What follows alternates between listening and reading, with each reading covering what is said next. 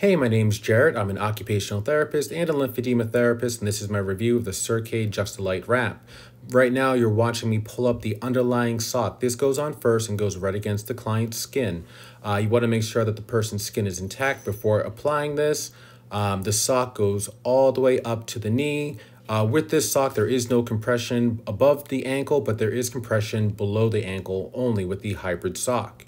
Now you're watching me use the material of the garment. I take the straps and I roll them back against the actual material itself. This way the straps do not get in the way as I apply to the person's leg. The black side of the garment goes against the black side of the sock, and there is a top and bottom indicator on the garment. Now, when you apply the straps around the person's leg, you're going to put the first strap around the ankle and go up in sequence. At this point, it does not have to be too tight. You will adjust it later. So really just kind of put them on there for placement.